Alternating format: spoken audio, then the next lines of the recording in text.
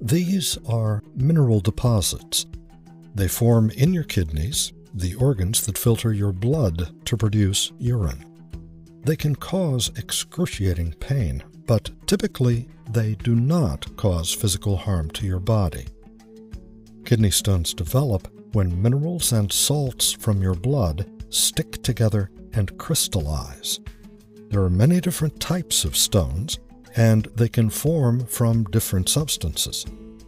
Certain factors can increase your risk for kidney stones. Your risk is higher if you eat a lot of salt, sugar, or protein, and if you do not drink enough water. You have a higher risk if you have a personal or family history of kidney stones.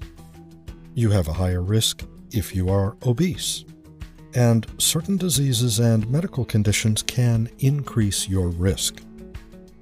You can have stones in your kidneys and not have any symptoms. Small stones can pass out of your body through your urine stream without you noticing. But when a large stone leaves your kidney and gets stuck in your urinary tract, it can cause severe pain. You may feel sharp pain in your side and back. This can spread to your abdomen and groin. The pain may come in waves. You may feel a frequent urge to urinate, and urinating may be painful and difficult.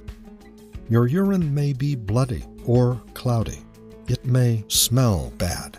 You may develop a fever and chills. Treatment options depend on your needs. You may benefit from medications to control your pain and by drinking lots of water to help pass the stone from your body. You may benefit from a medication that helps your body relax to pass the stone.